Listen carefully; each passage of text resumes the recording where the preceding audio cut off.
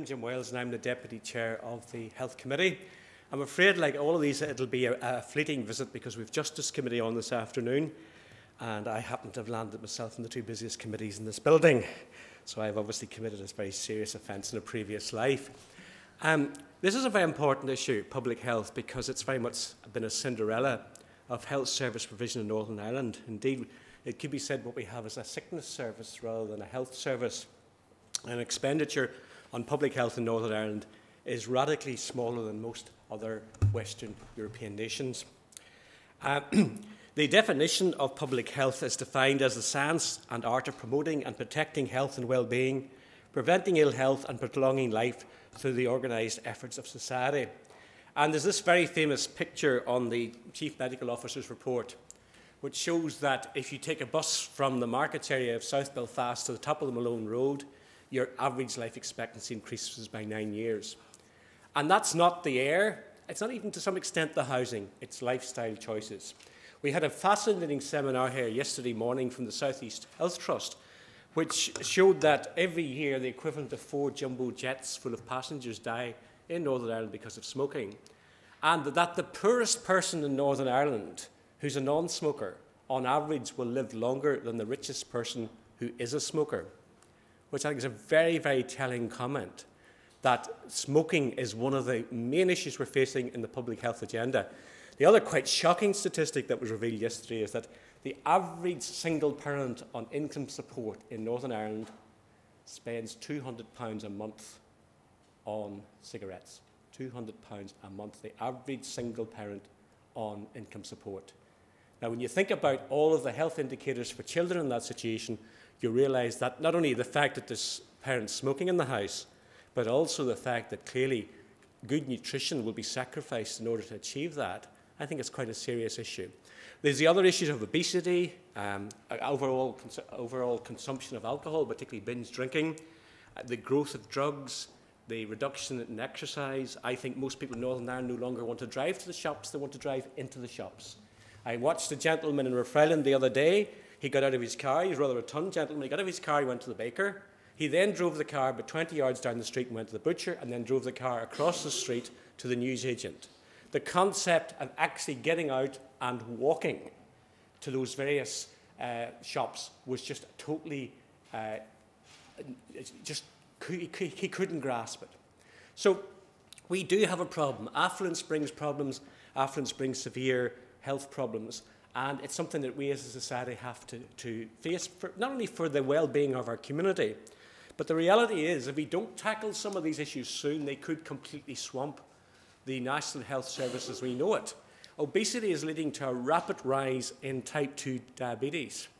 Type 2 diabetes can be incredibly difficult to treat and very expensive because it's a long-term condition. So the Simon Hamiltons of this world hope that we can tackle this issue, not only the health ministers as well. We need to get a grip of our public health. Myself and the chair and the clerk of the committee went to Cuba in November 2012, and we saw the incredible emphasis on public health there. There you have a third world economy with a first world health service. A health service where every man, woman and child is examined every year for any condition, including tested and equipment made by Randox and Crumlin, which I thought was quite interesting. They're tested, and if there's the slightest hint of a problem, they're then put into a system through clinics for that to be dealt with. And I asked the taxi drivers, well, what happens if nobody goes? And they looked at me. They didn't really comprehend what I was saying. What do you mean, nobody goes? We all go. We all have our check. And the Cuban system places far more emphasis on what we do as public health rather than the A&E type services. And I think we could learn a lot from that country, which spends an average of about $500 per person on its health service. We spend £2,560 per person, and yet we don't live any longer. And there's a lot to be learned from that example. So the reality is that your health in Northern Ireland is often dictated not by what you do, but where you live. And in disadvantaged communities throughout the province, there's very clear examples of many who die prematurely or live in conditions that need not do so. And whilst we have to take a province-wide approach to health improvement, we must seek to reduce such inequalities. Now, in Northern Ireland, we have the Public Health Agency, which, of course, is quite a recent development. We didn't even have a PHA 5 or 6 years ago, but it is seen now as one of its work is seen as one of the chief issues in the agenda of the Chief Medical Officer. And that office, the PHA, takes the lead on health promotion, disease prevention, emergency planning, health protection, and environmental health. The current public health framework for Northern Ireland was published in 2012, and of course everyone here would have an encyclopedic knowledge of it. And that was the Fit and Well Changing Lives strategy. And that's a high-level document which seeks to drive action on current and future public health and well-being priorities. Some of this is our genetic makeup. Fortunately for me, the Waleses go on and on and on. My uncle was 95 when they took the driving licence off him. The Waleses don't smoke, drink or chase after women, and that helps our genes. And therefore, 3 big killers we try to avoid. The big killer, if my wife caught me with another woman, that would be a big killer. And certainly, for some of us, fortunately, it's genetic. But others, I met a man this morning, and he had a heart attack when he was 27. His father died of a heart attack at 45. So genetically, he's got problems, and lifestyle changes will help, but he has got a track record which, unfortunately, is not good. So our speakers today are going to share their thoughts on research that they've been working on in relation to some of these factors, including sport, physical recreation activity, and crash rates of young drivers. I have to say, I think some of our young people at the minute think that manual labour is a Spanish footballer. They just have no concept of anything that requires a sweat or getting any form of effort. So therefore, the work that we're going to hear this afternoon, I think, is going to be very useful. First of all, we have Dr. David Hassan of the University of Ulster and Dr. Lynette Hughes from NIAMH. And they will examine the range of societal effects of the participation of sport, including improving mental health and seeking to engage with the marginalised youth through sport. Secondly, we have Professor Lindsay Pryor of Queen's University. I hope, which one's Lindsay? Good. Well, I'm glad, Lindsay, you're here. Because, no, yes, I was going to say, that's what I was checking, because I have been known to put Joe into the same room in a dormitory as David, only to find out that Joe's a female. So therefore, it's important to establish that Lindsay indeed is a gentleman. And he will be presenting the public health implications of crash rates among young drivers and interventions such as the graduate driver licensing that is shown to be effective in reducing these rates. And the final presentation will be delivered by Dr. Mark Tully and Dr. Ruth Hunter from Queen's University on the subject of the importance of regular physical activity to health, society and the economy. And the research will highlight that over 60% of adults in Northern Ireland are not meeting current recommendations in this area, and you're looking at one. I tell you, you're looking at one. And we need a major rethink on this. And clearly the stats which show the advantages of half an hour's brisk physical exercise per person per day would have enormous implications for health in Northern Ireland, but how many of us do it? And I live a very sedentary lifestyle, I can assure you, and at times I find it very difficult to devote any time to physical exercise. So, ladies and gentlemen, unfortunately, as I say, I have to dash into what's going to be a long and torrid Justice Committee meeting, and I'll be lucky to get out here before 7. But could I wish you all the best, and I'm sure you will enjoy the benefit of these top-line speakers who are experts in their field. Thank you. This presentation will really take 2 parts.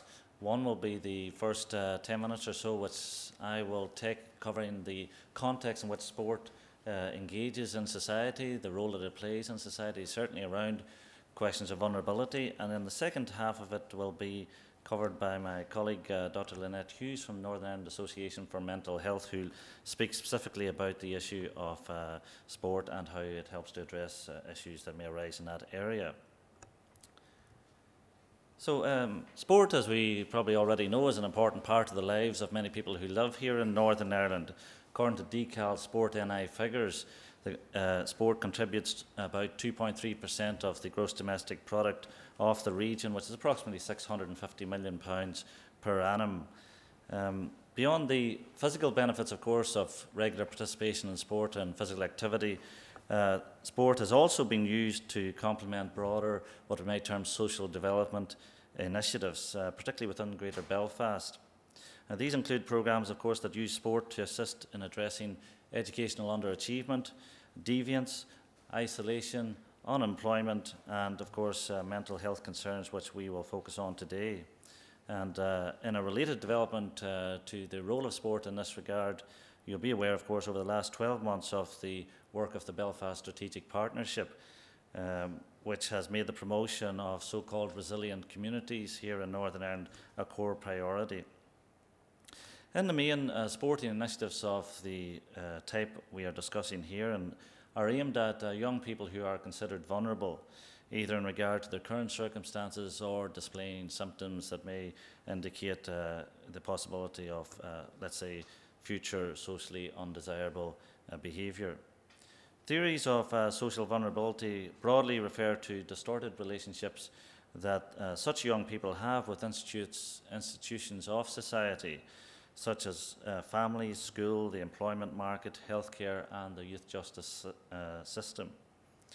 Fundamental to this process is the progressive accumulation of negative experiences with such institutions, which eventually give rise to social disconnectedness, and with this, an unfavourable future personal prognosis.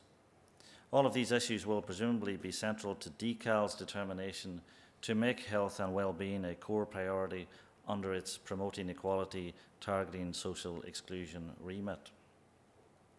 So in the view of some, sports retain the potential to positively influence the culturally hard-to-measure factors that are often the root cause of young people's social vulnerabilities. These include how the enforcement of rules within a given sports setting influence processes of respect and conformity.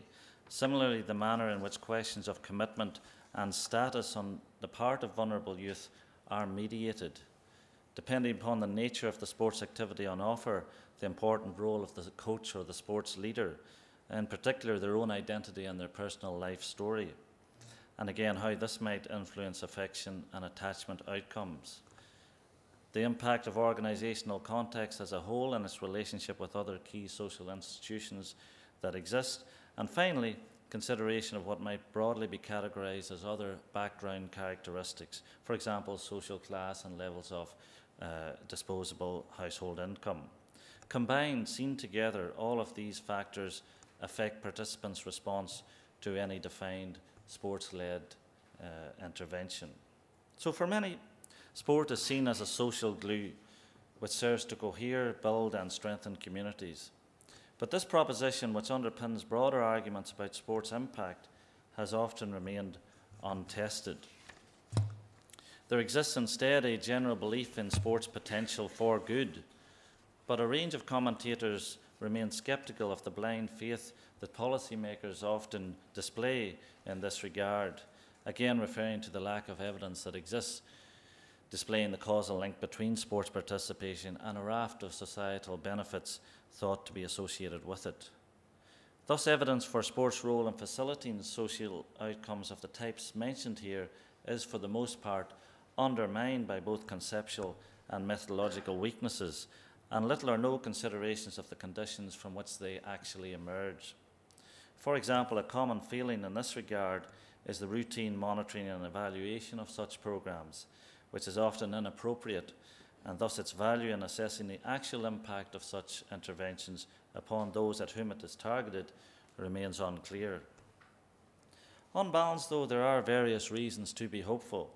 First, the systematic and coherent use of sports has been shown to make an important, if measured, contribution to universal education, gender equality, poverty reduction, and the prevention of HIV/AIDS. Second, sport embraces a wide variety of activities that can be tailored to the interests and abilities of people of all ages and that can take place locally and at a relatively low cost. Thirdly is the growing body of evidence that sport is good for people who experience societal isolation and may in some cases be prone to mental health issues. An example of this initiative designed to address this very question was the finding by the Time to Change organisation via Comic Relief and DCMS of a programme in England developed in partnership with 16 professional football clubs that offered semi-structured football sessions as a means of developing conversations about life, related anxieties and concerns with young men. Critically, however, such sporting activities have to be constructed as a means to an end, not simply an end in themselves. As such, it is the nature, quality and salience of the sporting experience, or, as Fred Coulter describes it, the developmental experience within the sporting experience that creates the conditions for social change. For all of the underlying scepticism and caution, however, in the main there appears to be an emerging, credible body of literature reporting an association between organised youth sport and positive health-related educational and social outcomes. And this is particularly the case in relation to youth with lower capabilities for participation due to economic, cultural or social features. Sport are seen as an opportunity to engage such vulnerable young people in a leisure context, not only in terms of participation in sport, but also across a range of related activities. For example, in a recent British cohort study, Feinstead et al. Found that for vulnerable groups, sport club attendance at the age of 16 years reduced the chances of social exclusion outcomes by the time those young people reach the age of 30. Thus, it's argued that wider benefits accruing from organised sports participation are stronger for disadvantaged youth with social and academic deficits and families residing in high-risk neighbourhoods. Ultimately, therefore, it might be timely to consider if socially vulnerable or disadvantaged youth somehow become less vulnerable or disadvantaged by partaking in certain sporting initiatives. In this regard, Bailey suggests it is reasonable to assume that certain principles and conditions need to be fulfilled for sports to generate any such desired social outcomes. Coulter argues that outcomes will equally be determined by the frequency and intensity of participation and the degree of participants' adherence over a prolonged period of time. Practitioners who work with socially vulnerable youth in a sport context may not, however, possess concrete principles that they can systematically integrate into their activities and programme designs. On this very theme, it is clear that if sports-based practices are to contribute to broader social outcomes for socially vulnerable groups, then there is a clear need for education and training of those who design and deliver such interventions. When all of this is considered and aggregated, Coulter and Taylor conclude that sport programmes which adopt a street-based or youth worker approach that are more person-centred than sports-centred and more youth work orientated than sports coach-driven are potentially more effective when moving towards broader social outcomes, such as addressing isolation and educational underachievement. According to the authors, such programmes allow more in-depth, intensive and extensive social relationships to form. In seeking to bridge the dual role of the sports coach youth worker, it has even been suggested that it would be easier and more effective for youth workers to learn sports skills than it would for sports coaches to learn the skills of a youth worker. On this theme, when examining a range of UK and US-based sport inclusion programmes for youth, Ken Green from the University of Chester arrived at the conclusion that the most effective programmes are in fact those that are markedly different from traditional sports interventions, for example, alternative or lifestyle sports and pursuits. In relation to young people in vulnerable situations, it is suggested that certain adolescents reject organised, competitive, mainstream sports because these environments contain components similar to those that they have already failed to adequately negotiate. For example, adherence to formal rules, achievement of externally defined goals, and testing situations. As an illustration of some of these principles at work closer to home, a focus on the Sport Changes Life Foundation, which works closely with the University of Ulster, is useful. This organisation works with young people experiencing high levels of deprivation, educational underachievement, and youth disorder. The foundation uses sport as a catalyst for inspiration and change. Its flagship programme, eHoops, is an intervention for young people not in or struggling with education, employment or training. eHoops provides a 6-month programme of sport and education at the Jordanstown campus, plus ongoing one-on-one mentoring. This programme exists in partnership with the PSNI, University of Ulster and community workers. Sport Changes Life has received generous funding from the Department of Justice, Dell and other agencies for its work, and has a base in Newtonabbey, Mersey Street and Andersonstown. Similarly, the university's Sports Outreach Unit works with Sport Changes Life on the Youth Engagement Through Sport, or YES programme.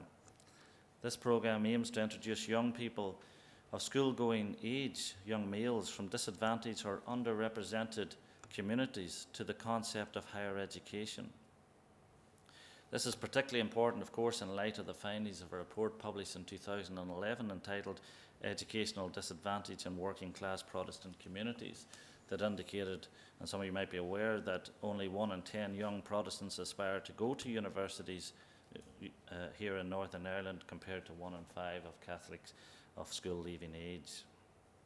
But as I say, the particular focus of the presentation today is around sport's role in addressing mental health, or at least prioritise these what appear to be growing concerns around mental health and well-being of young people. And this is work that Dr. Lynette Hughes from Neve has been involved in, spoken quite widely on, and on that note I'll hand over to Lynette to say more about that work now. Thank you. So currently there are 3 approaches to sport and mental health.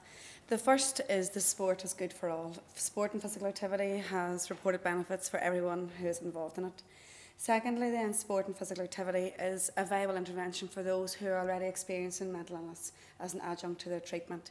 And then the third approach, sport as an ideal setting really for the promotion of public health messages, as an active, engaging audience that are there who you can really pass those messages of well-being on to.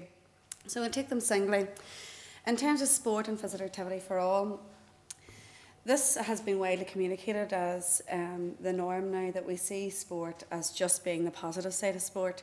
And this is in light of the research evidence of both the physical and mental health benefits that have been associated with that. There's a large overlap if you look at the symptoms of mental health experience and also the benefits associated with being engaged in physical activity, such as reduced anxiety, tension, depression. So there's a lot of overlap, so it's understandable why, in terms of policy, we can overemphasise the positives and forget that there is that darker side of sport that exists. This is the other evidence base that is out there, that physical activity in the elite competitive world can actually compromise health and well-being. In terms of overexposure, those who are training to a high intensity can be vulnerable to the likes of overtraining, and this has been linked to injury, infection, immunology suppression, diabetes and eating disorders. So there's a whole host of mix that goes on within the sports setting, and particularly the competitive sports setting, that can actually lead competitive athletes or elite athletes vulnerable to mental health issues. Overtraining and burnout in particular have very strong correlates with affective disorders such as your major depressive disorder. There are other experiences as an athlete or a sports person that also leave you susceptible to the likes of depression, such as injury, retirement, failure in your competition. So all of these functions can lead that competitive world very vulnerable to mental health issues, which definitely does contrast the sport for all as good message. So in terms of bringing a more balanced approach to policy and making decisions, there's a need for different messaging really for those who are not participating at all in sport and physical activity, who need to try and get the associated benefits, both mental and physical. But also then for those who are engaged at high intensity, that really there is an education strategy there, that they will learn of the vulnerabilities of that whole sports setting that they're in. In terms of the monitoring and evaluating of what works well, we have no evidence that is Northern Ireland specific. So we are overly reliant on studies from America, Australia, on college level athletes who are elite or competitive. We need an evidence base as well in terms of the prevalence of mental illness within our sporting world. So it's very hard if a young athlete is struggling maybe with depression or anxiety, and they're in a competitive world, and all of the messaging around them is telling them that, oh, you play sport, therefore you're protected, you should be feeling tip-top, you should be feeling on top of the world, you should have no problems with mental illness. It leaves it actually a very stigmatising environment for that individual to then open up about having the experience of mental illness. In terms of then sport and physical activity as a viable intervention for those who already have experience of mental illness, Research would show that in both clinical and non-clinical populations, that both receive a benefit from physical activity, either as a preventative strategy or for the therapeutic benefits that are an add-on to the treatment of a mental illness. In terms of those who experience a mental illness, sport, and when used in randomised controlled trials, has been shown to be as effective as pharmacology and as the psychotherapy. So on a par with the talking therapies and also the medication that is used in terms of its ability to upregulate our serotonin, our adrenaline and our feel-good hormones. There is still a continuing debate in terms of the amount, the type, the frequency, the intensity of physical activity that different populations need to get the required health benefits. So we have one end of the extreme where people are training to excess, and the other where we have the general population at large struggling to meet the 30 minutes. How much we need to get those optimum benefits, we still don't know in terms of our population across different age categories, across different people with different conditions. Interventions report a similar outcome in terms of mental health and wellbeing for both clinical and non-clinical populations. So people who have experienced mental illness and people who don't still see the reported benefits in terms of reducing anxiety, depression, building self-esteem and confidence, all of the good stuff that we want to really see as a benefit of taking part in physical activity. Both bodies, in terms of the research from a clinical and non-clinical perspective, would be very cautious to highlight that sport and physical activity in itself is not a magic one pill that fits all ills. That as an adjunct to treatment or as a preventative strategy, yes, it certainly helps. But there are other societal vulnerabilities that are at play that sport can certainly help in terms of building resilience and building self-esteem and confidence, but it's not going to fix all or mend all ailments that are there in society. In terms of the Northern Ireland context, again, we fall short in evidence of what types of interventions work well for our population. So we have high incidence of mental illness. If you think of post-traumatic stress disorder, we don't know in terms of physical interventions within a Northern Ireland context what works, what doesn't. So that is still the evidence base that we really need. The recent report by Bates in 2012, the NISRA report, had a recommendation that there would be an audit of all current interventions that were actually being rolled out across, and this is a real priority, that when we have invested the public money, we do need to find out, is it working, is it not? And there's as much merit in learning what doesn't work as there is in what does, so it's about hearing the good stories and the not so good stories. In terms of then applying interventions, the recommendations in terms of best practice would be to design those along with the academics in terms of making sure our target audience is there, the aims and objectives are clearly laid out, how we measure them and what we're trying to measure, and how then we can show changes in well-being in terms of mental health. All of this, in terms of building the evidence, takes time, but it will then lead to a future where we will be able to be more informed about the policy, what we invest in, what works well to make sure that we're getting the best return for our investment. And then finally, the sports setting in terms of being ideal for the promotion of mental health messaging. This is something that's really taken off over the last few years, where we see a greater link between the Public Health Agency and reaching out to especially the bigger organisations, the sporting organisations, in terms of pushing the mental health message and putting it really on the agenda in an area that it generally doesn't be talked about. So when you're in the sports setting, it's very much to do with being in the psychological zone as opposed to anything of a mental health issue. Due to the high numbers that are involved in sport in Northern Ireland, across a range of different sports, it really is an ideal avenue and a route in terms of getting an active, engaging audience. But again, it's trying to get that right forum for passing that information on. The report again by Bates and for NISRA again highlighted the potential role for sport and leisure sector to act as a vehicle for promoting messaging. But again, we need to be careful about the types of messaging. So if we're going into amateur elite or elite sports settings, the message is going to have to be around alerting people, yes, to general knowledge and insight about mental health and well-being, but also educating in terms of the vulnerabilities that they may be predisposed to because of that sports setting that they're in. One such example of a programme at the minute that's running is the Mental Health and Wellbeing in Sport pilot programme, which is engaging with 25 different clubs, 5 of each of the big 3, the rugby, the soccer and the Gaelic, as well as boxing and golf. And really what they're doing is they're using this forum to get the message out, to get advertising out, to use the key sports personnel to address the mental health issue, to reduce the stigma in it, and with the view to gauge on the impact of it. In a similar way, we need to be able to evaluate, has this had an impact? Has it reduced the stigma for people who are in sport? Has it reduced the stigma or understanding in terms of mental health journey for people in the general population? Has it made people who are engaged in sport more aware of how it does impact their mental health, or equally how the world leaves them vulnerable? So we do need to gauge in this. So as we talk about a realist synthesis, we need to know what works best in what scenarios. So in the competitive world, the different message that will be promoted to those who aren't participating at all to try and get the bums off the seats. Feedback and evaluation is essential.